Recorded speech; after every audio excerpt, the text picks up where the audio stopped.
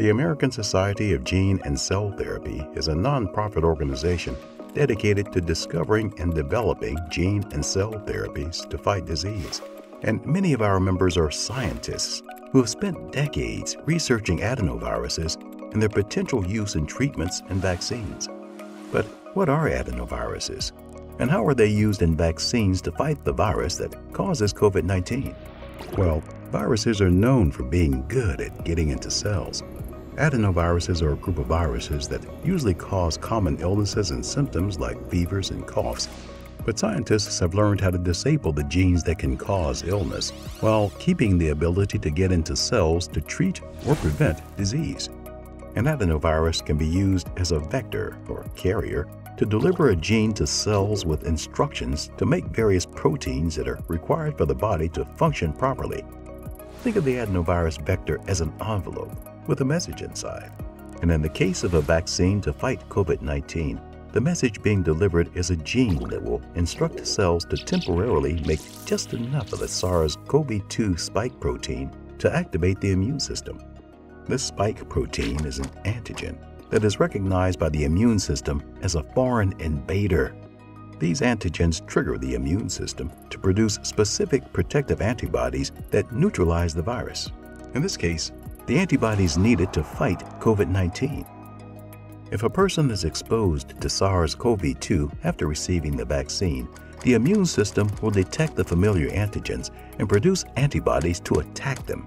The cells are not given enough instructions to build a full virus, so the vaccine cannot cause COVID-19.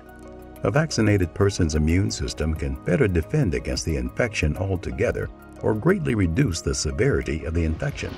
The adenovirus-based vaccine for COVID-19 was authorized to be given in a single dose.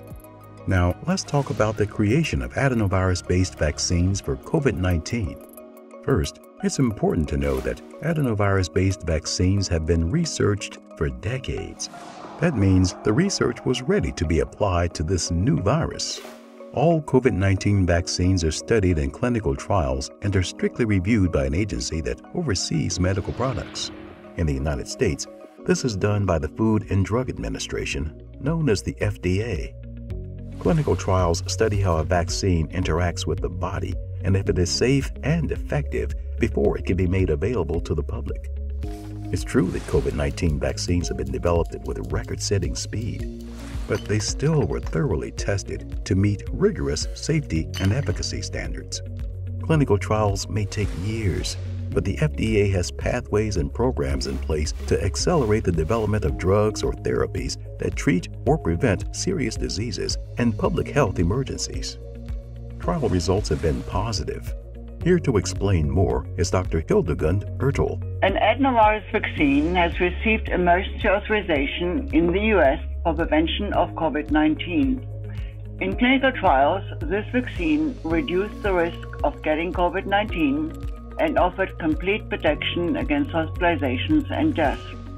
Importantly, the FDA said no specific safety concerns were identified to prevent emergency authorization of this vaccine. Vaccines prevent illnesses, save countless lives, and have greatly reduced or eliminated several diseases.